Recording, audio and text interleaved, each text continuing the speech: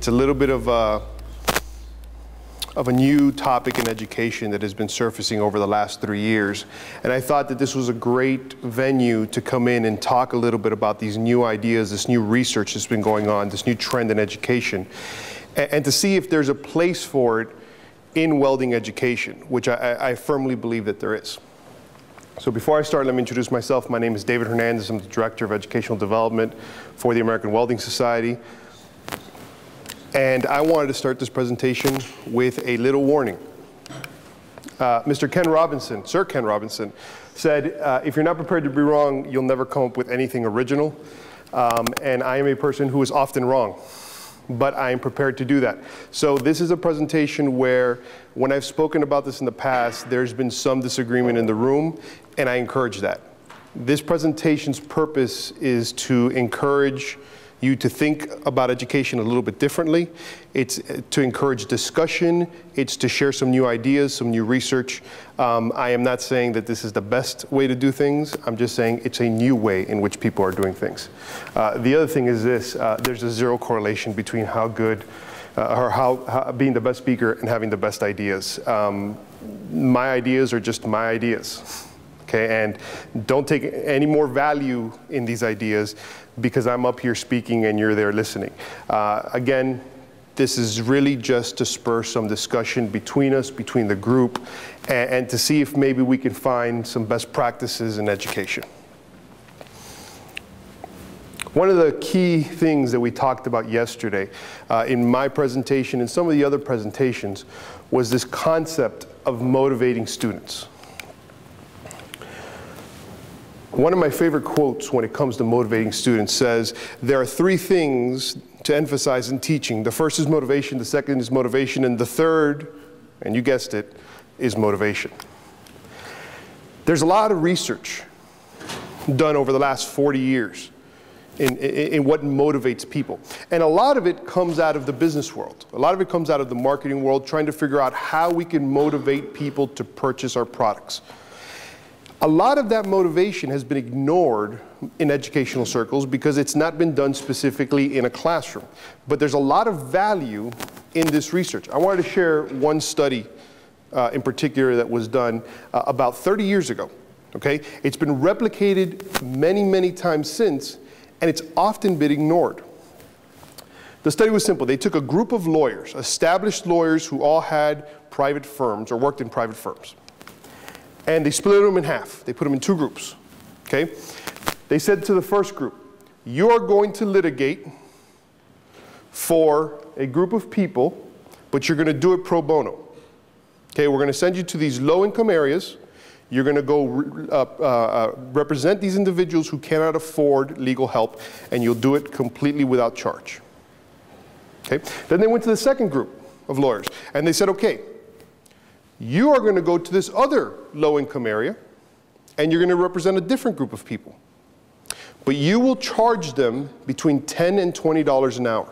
Now, most of these lawyers are making $200, $300, $400 an hour. Okay, so it's a significant reduction in what they're doing, but they're still getting paid. What do you think happened? Which group was happier? Which group was more motivated to do their work? Which group performed better in the courtroom? Well, logic would say it's the group that got paid. You know, because, I mean, that's why we do things. How many people go to work because, you know, they like getting up at 6 o'clock in the morning? You know, I mean, we get paid because it gives us money, and that's how we pay for our house and our cars and going out and all the expensive jewelries we have to give our wives when we mess up. You know, it's what we do. It's how our society functions. It's how the business world functions. But the study showed something completely different. When you did a side-by-side comparison of the 2 groups, the group that was getting paid was generally very unhappy. They didn't want to do the work. They performed poor. Whereas the group that was doing it pro bono showed high levels of motivation, high levels of excitement. When the psychologists completed this study, they did a bunch of questionnaires and interviews, And this is what they found. They said that the individuals that were getting paid the $10 to $20 could not psychologically separate what they were actually getting paid versus what they should have been getting paid. And so to them, it was an economic transaction. It was simply A is greater than B. My time is worth more than $10 to $20. This is an injustice that I am doing this at this rate. The group that wasn't getting paid at all was very happy because they were helping other people. It made them feel good about themselves. Okay? It made them realize that there was a value to what they were doing. The work itself was the reward, and not the money. Now, this flies in the face of everything we do in business now, which there's a great book written by Daniel Pink. If you guys have never had a chance to take a look at any of his presentations or read any of his books, where he talks about motivation. And one of the things that he writes in his book is that everything we do in business today flies in the face of 50 years of motivation research. Everything we do is based on these half-ass ideas that have been created by CEOs on how businesses need to be run, but it flies in the face of how people are actually motivated. Okay, there's a great problem that he talks about where it's the candle problem. He talks about, you know, you walk into a room, there's a box of tacks, you know, there's a candle and a booklet of matches. And people are told when they go into the room, okay, you need to figure out how you can get that candle to stick to that wall and not drip any wax on the floor. So people, you know, fumble around and they do things and they try all these, and they try to tack the candle onto there with the tacks, and the tacks aren't long enough. They try to build little things, and eventually they figure something out. They figure that if you just take the tacks out of the box, you can tack the box to the wall. Put the candle on top, you now have a candle holder. They run this experiment hundreds and hundreds and hundreds, thousands of times in different universities, and they often do it in two groups. One group, they tell, look, the fastest 5 times, get $20. The other group says, we're just trying to see who has the fastest time. The group who has the motivation for money oftentimes takes several minutes longer to figure out the problem than the other group. The science of motivation has been ignored, and it's been ignored in schools. The factory setting that we have in the average classroom today implements a lot of the same business motivation we see in the business world. Think about it. In business, if you do well, you get a promotion. You get a bonus. You get some sort of incentive. In school, if you do well, you get the carrot, the A. If you do poorly, you get the stick. This is the difference between extrinsic and intrinsic motivation. Both of those studies and countless other studies have shown the same thing. Extrinsic motivation, which is motivation from outside the individual, it's a bonus, it's money, it's a grade, is a much poorer motivator than intrinsic motivation. We saw the same example with the lawyers. The lawyer group that was doing it for the money was generally very unhappy. But the group that was doing it because it was good to do it, because you were helping other people, because the work itself within themselves was the reward, was exponentially more happy, did exponentially better work. Since the 1970s, countless studies have shown in education that intrinsic motivation produces better achievement than extrinsic motivation. Grades are not an effective motivator for students. I always think back at when I was in school. You know, think about when you were back in school. How effective was the idea of, oh, well, you're going to get a C if you don't do this, as a means for you to do your homework? Were you happy doing your homework? Did you want to do your homework? Or you just do it just to avoid the consequences? So the question is why? Why are we still trying to stick a square peg in a round hole? There's a great book that I read not too long ago called Growing Up Digital, in which the author talks about Generation Z, this new generation of students that have been around for the last 10 years or so. And he says that they're using technology in ways that makes them smarter. They think differently from previous generations. And he basically says their brains are wired differently. Remember, we showed this chart yesterday. For those of you that weren't here or part of the presentation yesterday, I'll go over it very briefly. This is a chart taken where they measure a student's performance across a country, students' performances across a country in science education at 4 different stages, or 3 different stages, in 4th grade, 8th grade, and 12th grade. They split the 12th grade into general and to advanced students. And they measure the results of the United States versus other countries.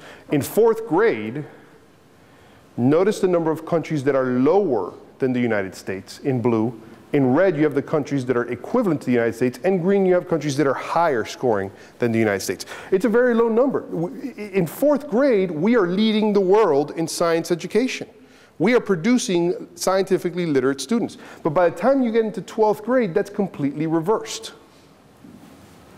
We are now behind almost every single country in the world. Another study shows, measuring 3rd and 5th graders, shows the same results. That in 3rd and 4th grade, we are more advanced in several subjects, including math and science, than other countries around the world. But by the time they hit 15 years old, we are worse. Does anyone want to argue that this is not an issue of motivation with our students? Now, there are other contributing factors that we talked about yesterday. A lack of science teachers, a lack of math teachers at the higher levels. But there's also a greater epidemic going on here, an epidemic where we are not motivating our students effectively. And it all comes down to this very simple idea. Motivation drives engagement. Motivation drives engagement. If you take nothing out of this presentation, remember those words. Motivation drives engagement. Think about a hobby that you enjoy doing. Okay, whether it's fixing your car, or fishing, or playing with your dog outside. When you're doing that, you're choosing to do that. You don't have to do that. And when you're doing it, you want to do it. And when you want to do it, you're there in the present. I'm not sitting there fishing, thinking about all the work I have to do. I'm not sitting there fishing, thinking about how I want to be in bed right now, sleeping. I'm sitting there fishing in the moment, enjoying it. I'm engaged because I'm motivated to be there. There was a great study done by MIT in conjunction with the One Laptop Per Child project. I read about this a couple weeks ago. They presented the results, I think, in October. And I was fascinated when I read this study. Apparently, the One Laptop Per Child organization dropped a bunch of boxes in a small Ethiopian village. Okay? It's in a rural area by Crater Lake in Ethiopia. They dropped the boxes off in the middle of the village, and they walked away. Inside of these boxes were these tablets, these tablet computers. Okay? They had been preloaded with all sorts of educational software. Okay? Games, videos, books, songs, everything we can preload with digital media, they put it in there. They loaded it up, they dropped the boxes off, they walked away, and they monitored what happened. 4 minutes into the experiment, a child had opened the box and powered up the machine. Pulled out the tablet, powered it up. 5 days later, there were 20 tablets. The average child in the village was using 47 apps per day. 14 days into the study, the kids were singing the ABC song. 5 months in, the kids had figured out a way to hack the Android operating system to remove the security features that the people at MIT had placed into it so that they can do things like use the camera and change the background and move and download more apps and do things like that. And that's where we are now. The whole purpose of the experiment is to try to figure out whether those kids can teach themselves to read without a teacher. Okay, it's what's called, it's the idea of less invasive education. It's trying to find whether people have the capacity to educate themselves outside of a classroom. But when I read the study, the first thing came to me was, those kids didn't have to do any homework. They weren't forced to do any of this. They weren't even told to do any of this. They dropped laptops off in a village, or tablets in a village, and they just walked away.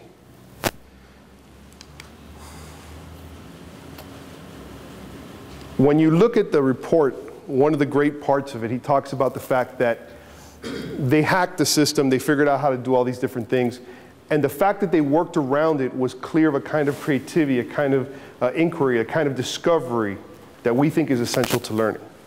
See, to them it wasn't about learning how to do something. It wasn't learning how to use this tablet. They didn't go to a classroom to do it. To them it was about discovery, which is something we talked about a lot yesterday. Here's a picture from part of the study. That's what brings me to gamification. Gamification is the idea that we're going to integrate game mechanics into non-games. Okay? I promise you this is real. I'm not making any of this up. And this, again, is something that's being driven by business. This is not something that originated in education. It's something that originated in business and marketing. Right? A recent study said that by 2015, 70% of worldwide businesses will have integrated gamification into their processes with their customers. 70% in the next 3 years. Psychologists have figured out that there's a certain part of our brain in the digital world that responds extremely well to gamification. Take the example of Farmville. How many people have heard of Farmville? I unfortunately have. Okay, Farmville, for those of you that are not aware of it, is a game in which you have to tend to a digital farm. And when I mean tend to a digital farm, I mean in 15 minutes, I have to go back to my Farmville to harvest my crops and plant more seeds. And often, people have to go back throughout the day to the game to do the same practice. And the more seeds that they plant, the more money they get, and the more other things they could buy for their farm. And so they literally spend the entire time on the game doing digital chores. Okay, that's the whole game right there. Right now, 28 million people log into Farmville more than once a day. 28 million people play this every day. That's larger than the populations of Fiji, Puerto Rico, Panama, Sweden, and Portugal put together, by the way. What's even more interesting is this. Today, as of this date, there are 80 million users of Farmville, which makes it the 17th largest country in the world. So I want to ask this question. How many of you, and I want to see you raising your hands, how many of you play games every single day? Raise it high. 3 people? 4? 4? I learned this word recently. It's malarkey. Really, it should be looking like this. Because every single person in this room plays games every single day. You just don't know it. Because the business world has gotten so good at hiding it. For example, how many people here have a club card? Belong to Costco, or to PetSmart, or to Regal, or have some sort of reward card for a business? That's a gamification where you build a loyalty scheme into a game. Countless amount of research has shown that people will go back to the same spot just to get those points. I cannot go to a restaurant in Miami without being handed a, here, if you get 10 sandwiches here, you get one free. It's become the norm. How many of you guys have a credit card that gives you points? It's the same concept. How many of you drink Coca-Cola and notice that under each cap there's a unique code that if you go online, you can punch into your account and get points and use those points to get free stuff? I just discovered this app that allows me to track my American Airlines miles. I check it once a day. I don't fly every day. Why? Because I like to see that little bar fill up and tell me where I am. How many people have heard of Foursquare? No one? Foursquare is an app on your phone, and what you do is it plays off of the GPS feature on your phone, and you check into locations. So right now, I'm in here, I check in at FabTech. It lets people know through my social media, David just checked in at FabTech. Okay? It's a little ridiculous, in my opinion. I never use it. But people love it.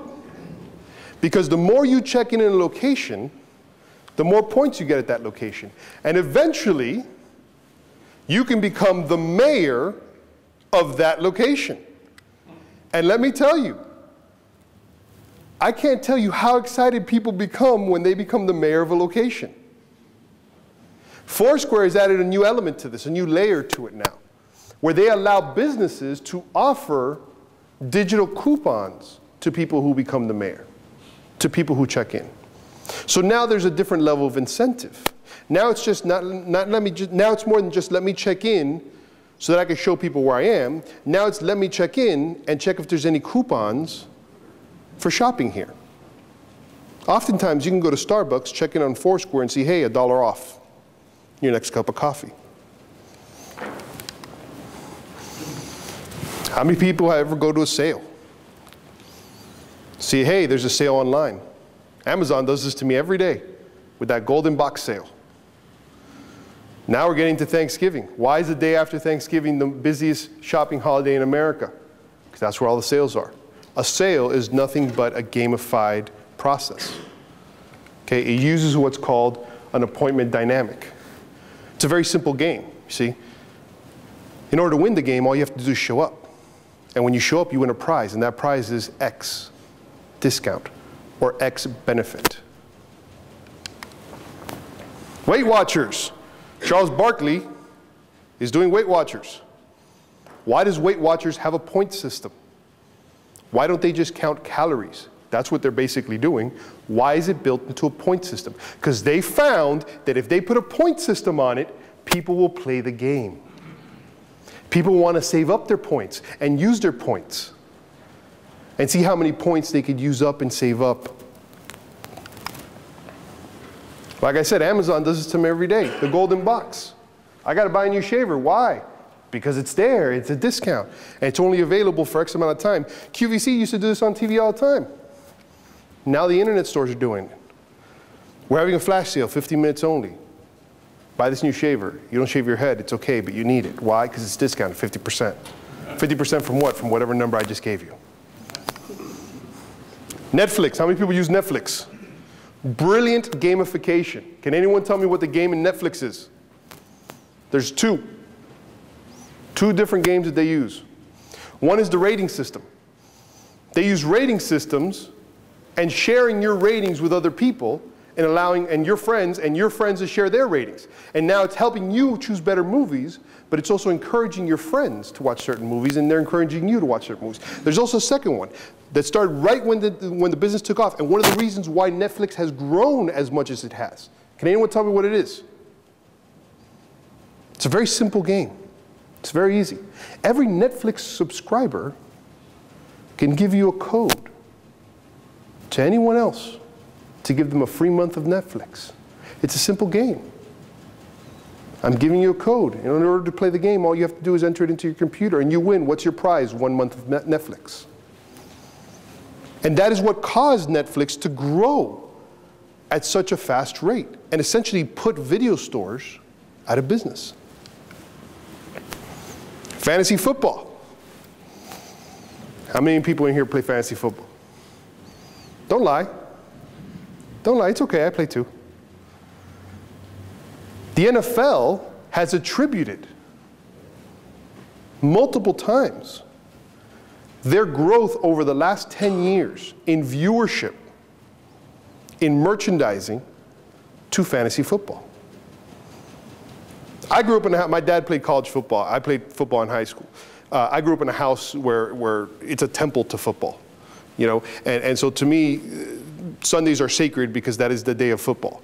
You know, the first game of every year, we sacrifice a pig to the football gods. I mean, we take this seriously. I watch every game on Sunday. I don't get up from that couch. You know, I stick a catheter in and I just sit there. And yet, my entire life, I've been like this. And yet, when I started playing fantasy football, I found myself more engaged in those games. It was no longer me sitting back, drinking a beer, eating some barbecue, peeing through a tube. Now I was engaged. I was sitting at the edge of my seat. I wanted that guy right there who was not on my team, who 2 weeks ago I didn't know who he was, to score a touchdown. I needed him to because it was going to give me points and it was going to help me win a digital game that really didn't matter for anything in a world that doesn't exist. You're starting to see the same concept bleed itself into education. Why did Lincoln Electric decide to purchase a company that developed VR technology to build a virtual welder? Why is Miller doing the same thing? Why is Fronius internationally doing the same thing? Why are there virtual welders? It's simple. It engages people. Look at the trailer. Look at how many students go through the AWS trailer every time it's somewhere. You know what the most popular spot for that trailer is every year? FAA. Okay, they get 50,000 kids. I'm sorry, the FFA, sorry. Future Farmers of America, I'm sorry, I totally screwed that up. They get about 50,000 kids going through that trailer. Most of them are not welders. Most of them are not going to be welders. And yet every kid that walks out of there thinks to themselves, wow, that was great. I had fun welding, maybe. Because it engages them on a different level. Nintendo figured this out a few years ago. See, with the advent of PlayStation and the Xbox, Nintendo had seen its sales dropping dramatically. And so when they developed the Wii, they realized, look, there is an untapped market out there. All these adults are gamers, and they don't even know it. Their brains work essentially the same as their students.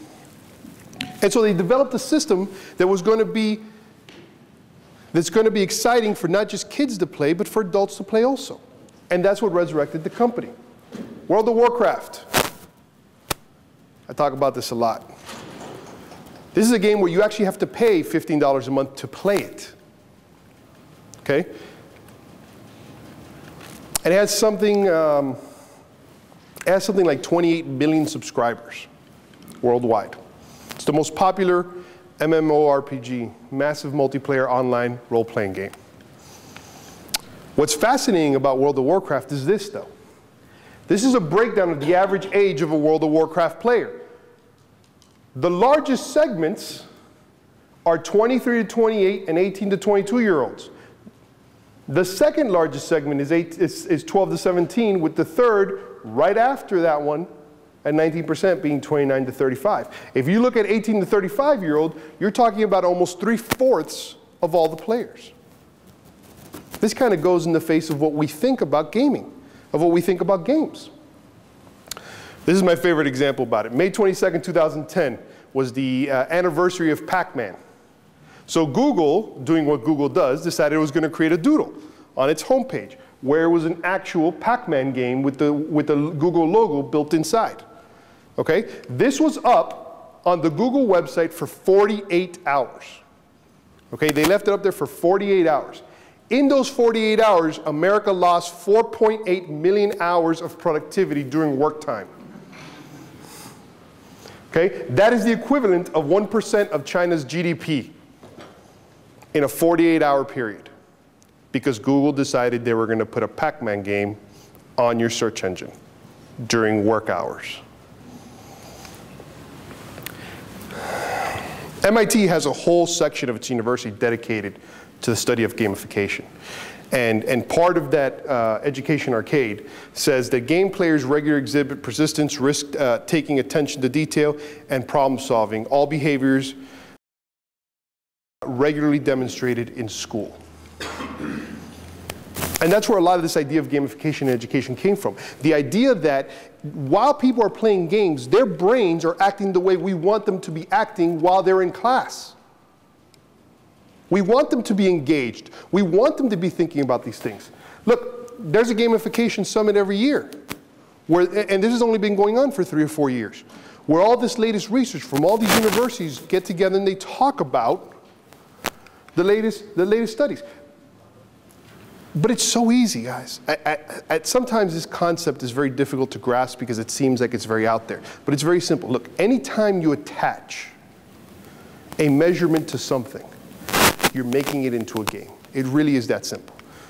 Okay? Take something like the appointment dynamic.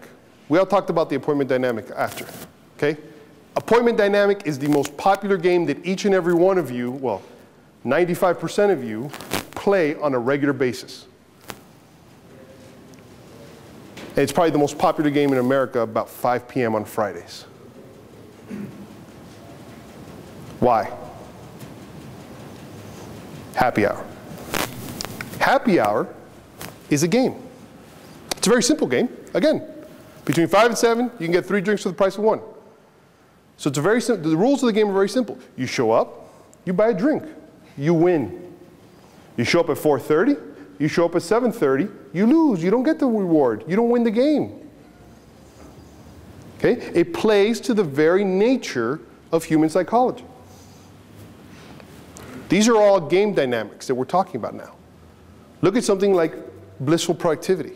The idea that you are happy working. The average World of Warcraft player spends 22 hours per week playing the game. World of Warcraft is a game in which you have to complete quests to get better equipment and gold that you can use to buy new swords and stuff. So that you could go fight bigger things and get their stuff, to then go and buy more stuff, to go fight bigger things and buy more stuff and go fight bigger things, and you basically continue doing that over and over and over again. It's a part-time job. At 22 hours a week, it's a very lucrative part-time job. I came upon this app the other day. I used to run a lot. Obviously, I don't anymore. I used to run a lot, and I found this game when I was browsing on my phone. It's called Zombie Run. And I thought, oh, what is this? And it's basically a game. It's an audio game. You turn on the app when you go running, right? And as you start running, it starts telling you a story about a zombie apocalypse. Zombies are loose. They're now after you. You better run faster or they're going to eat you. Okay? And it's meant to be humorous and it's meant to be fun. And at the end of every run, the GPS tracks where you ran and gives you points which you can buy to buy better zombie slaying equipment. It is silly. It is ridiculous, but it got me to run. And it got me to run faster. I didn't want to get eaten by the zombies. Achievement.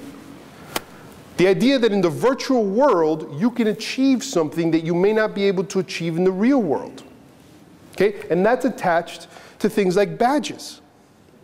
Okay? Every app, every website now has these badges. Look, I was walking through the Strip 2 nights ago, okay? And I look up at one of the billboards, and one of the casinos was talking about how you need to check in at the casino on Foursquare so that you can win the casino badge. Okay, this is Las Vegas in the middle of the Strip at 8 o'clock at night, right, on a long weekend. And that's what they're broadcasting, is you can win a digital badge. so that you can show it to your friends on Facebook. There's no value to it other than having the badge. Communal discovery, the idea that as a group of people we can discover something. Right? The entire community can get together to try to figure out a problem. This is something that we're going to be coming back to a little bit later today. Status, rank, level. Why do people go to the same Starbucks? The same Starbucks, not Starbucks, but the same Starbucks over and over to check in on Foursquare. Why do they want to be the mayor? Why do they want to be the mayor? They want the status. They want to be able to say, I'm the mayor of this Starbucks. It's my Starbucks. Here's my flag. Gamification is a powerful marketing and business tool that is reshaping our world and has been reshaping it for the last several years. Okay? There's been countless presentations and studies done about the fact that there's a new game layer developing over the entire world where everything in your life is being gamified. So how do we apply this to education? It's a good question. This is Lee Sheldon from Indiana University. He's in the Department of Telecommunications. He did something really interesting in his class. He turned his entire class into a game. He said every student starts off with 0 points, level 1 and an F. And every assignment, every test, every quiz, every homework is worth a certain amount of points. And how you scored on it gave you experience points. And as you gained experience points, you would go up in level. And as you'd go up in level, so would your grades. And what he found was just simply changing the parameters of how the game of school was played. He had kids that were doing more homework and better work and getting better grades overall. He said, as the gamer generation moves into the mainstream workforce, they are willing and eager to apply the culture and learning techniques they bring with them from games. It'll be up to management, often of the pre-gamer generation, which is kind of the problem we have here in this disconnect, to figure out how to educate themselves to the gamer culture and how to speak to it effectively. The Florida Interactive Entertainment Academy, I had a buddy of mine who graduated from this school. It was a school that's built with the University of Central Florida. They were given a grant by Electronic Arts, which is a large game manufacturer located in Orlando. They gave them $6 or $7 million to build this school. And they have this great program, a 2 years master's program for game design. And it's interesting how they've gamified even the game design courses. The seniors, the guys that are getting ready to graduate, have to do a senior project. And the way they do it is that they break them up into groups. And part of the project is basically you have to develop a fully functional video game. Okay? And in and of itself, that should be enough. The fact that you need this to graduate, that it's a grade, but it's not. What they then do is say, hey, we're going to take those games and we're going to release it to the public for free on the website. And to this day, you can go and look at all their graduating classes' video games and you can download them and you can play them. And what I found interesting was when I toured the school, when I was meeting with some of the students, all they kept talking about was how they were going to produce the best game that year, how they were going to get the most downloads when it was released. It wasn't about the grades. It wasn't about graduation. It was about their status. It was they wanted to be the best. They weren't motivated by any of the things that the school traditionally used to motivate them. They were motivated by the idea that they themselves wanted to produce the best game. This is my daughter Ella again, for those of you who didn't meet her yesterday. She taught us a lot about volcanoes. She has to do this thing called Ticket to Read, and there's another online program she has to do. And I just wanted to share this really quick story with you about it. The first time she had to do this, she's in an advanced school program. She's in one of those gifted programs. And they made the students do this 3 or 4 times a week, where they have to go home and do like an hour of online school, through these programs. And she fought me tooth and nail the first time she had to do it. She was whining, she didn't want to do it. She was complaining, this takes too long, this is boring, this is that and everything, until the end. Because at the end, all of a sudden, a bar appeared and it started to fill up. And it said, hey, you need 750 more points to level 2. And she looked at me and she goes, what's level 2? And I said, I don't know. I've never used this. And she goes, but I want to know what's level 2. Can I do this again? I don't know. I mean, try to do it again. So she played it again, and she played it again. She was on the thing for 2.5 hours. Then she comes screaming into her room, I reached level 2. And she was ecstatic. And I was like, okay, what did you get for level 2? Oh, I got a little thing that says I reached level 2. I'm going to go try to reach level 3 now. And we're like, no, you got to go to bed. And she's like, no. I have to reach level 3. If I don't reach level 3, you don't understand what's going to happen. What's going to happen? I'm going to be level 2. And I remember 3 or 4 years ago when this happened, I thought to myself, if someone can figure out a way to sell that, they're going to be millionaires. And when I thought about it some more, I realized they gamified this entire thing. They added 2 different game dynamics we just talked about to it. The first is progress. The idea that I'm progressing towards a new goal. The second is status. The idea of level. Because you know what the teacher did? The teacher, who was very brilliant, put up a list of what everyone's level was in the classroom. And so then it became a competition of who was going to be the highest level. The teacher didn't say a word about it. The teacher didn't say, I'm going to give a prize to who the highest level is. She didn't even encourage them to compete against each other. It was just a natural human psychology. Khan Academy is an online university that basically is free. You know, he has thousands of classes. It's gotten about, I think it's over 80 million users at this point. And he creates these short 15, 20-minute classes to let people use it. And it gets used a lot in schools to teach lessons and by parents who want to help their kids study for math and science and all these different things. He added a badge system now. And ever since he added the badge system, you started to see more and more and more people doing it. Not just the kids are doing these classes, now the parents are doing the classes. Why? Because they want the badges too. Because the badges are cool, and I need them. I need them a lot. I don't feel complete without them.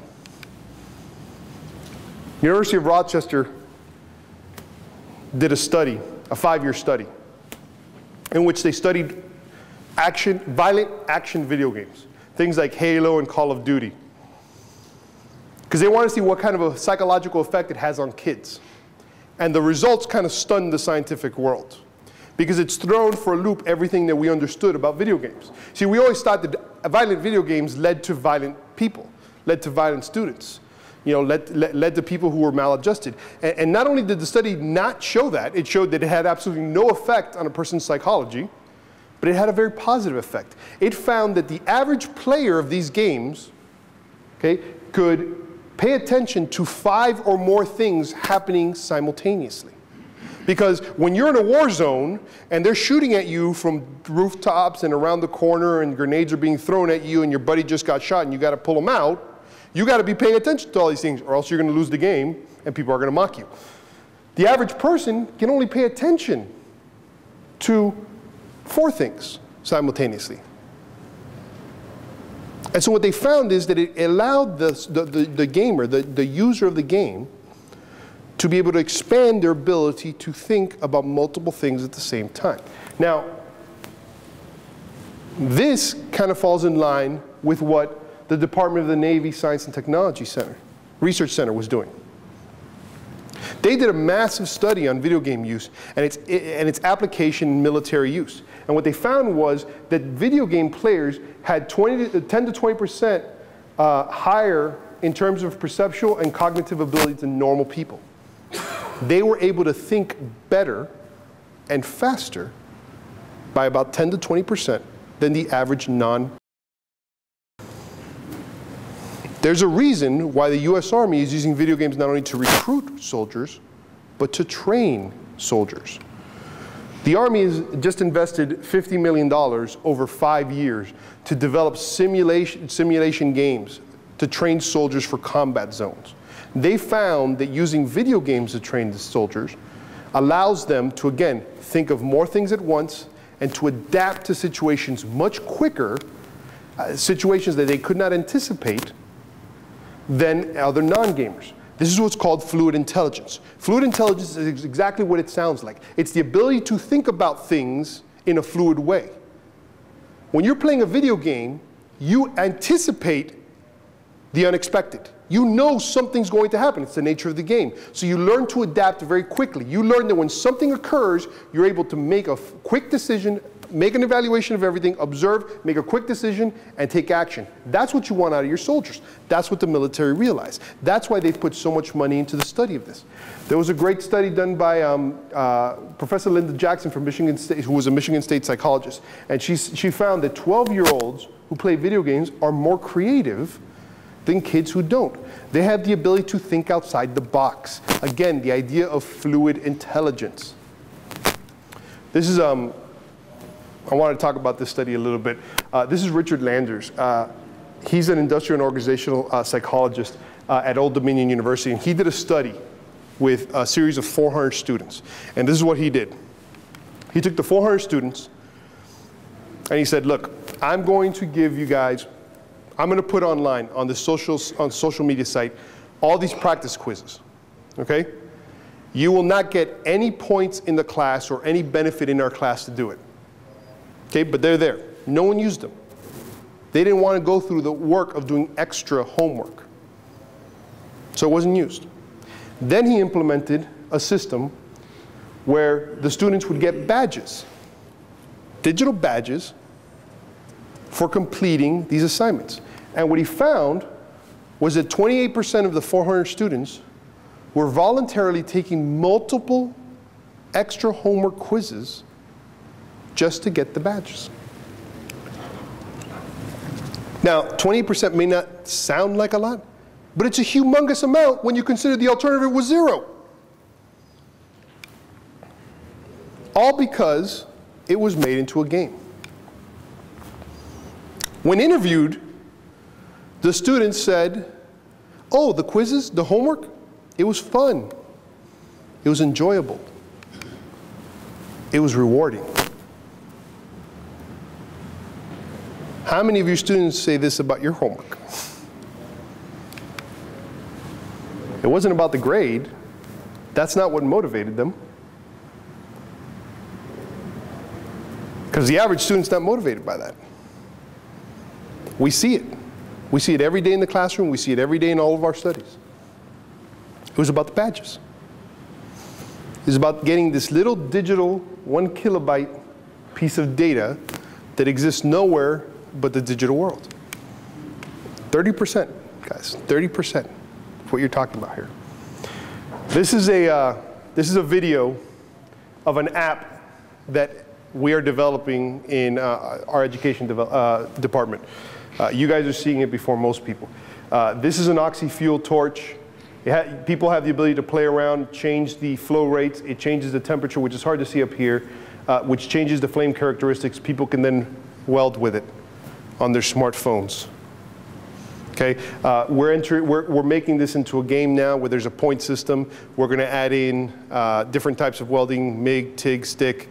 There's going to be different elements to the game. You know, you got to keep your Y and your Z axis correct. You get points for all of it. You can share the points with your friends on Facebook. It's a great little teaching tool. You know, it shows the welding process little by little. We've tried to make it as authentic as possible.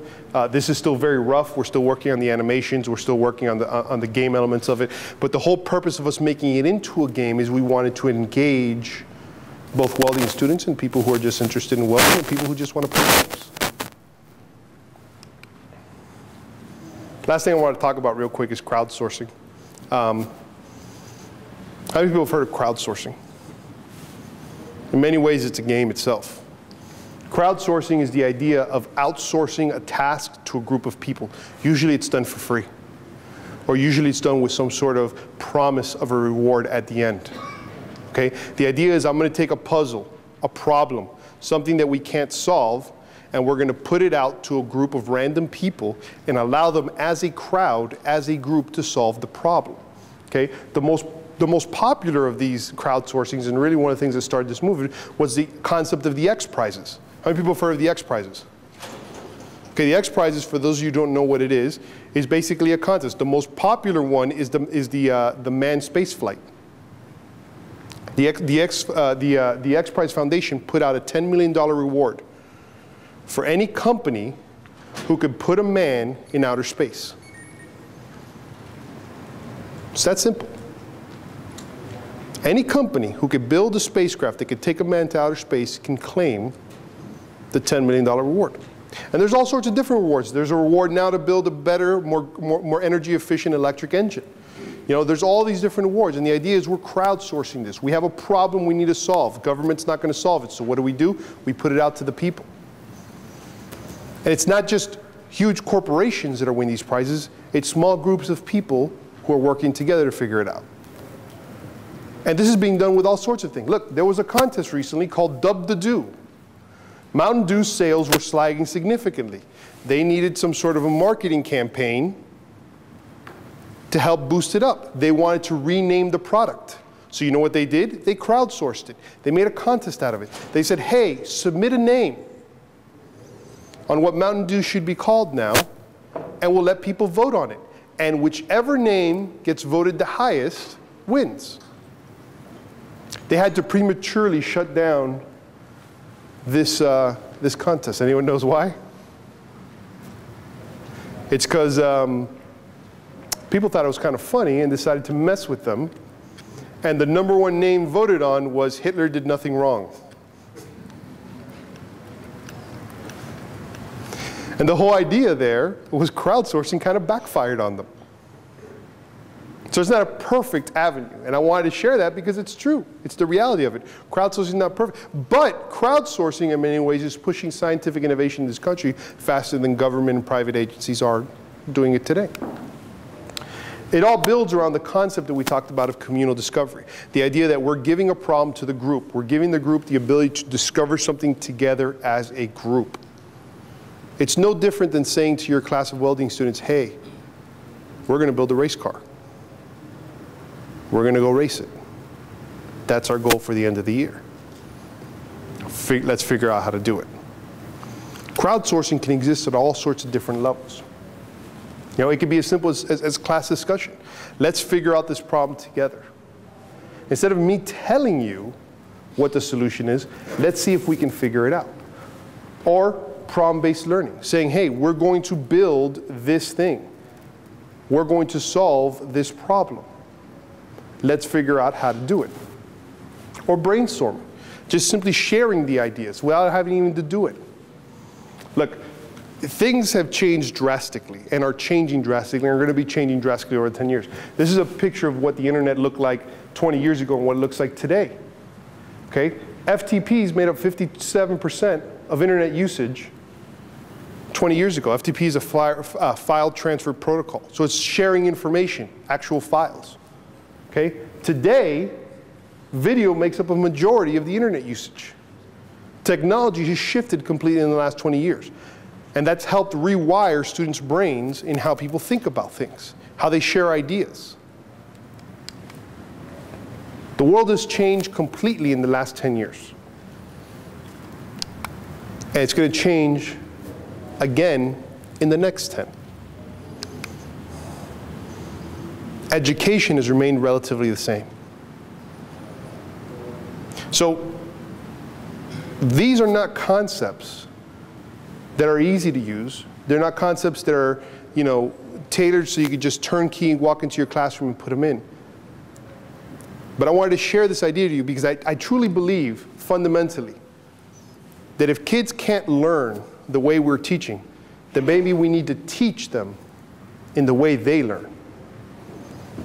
And that's going to solve a lot of the issues that you see coming out of this group throughout these presentations. Thank you very much, everyone.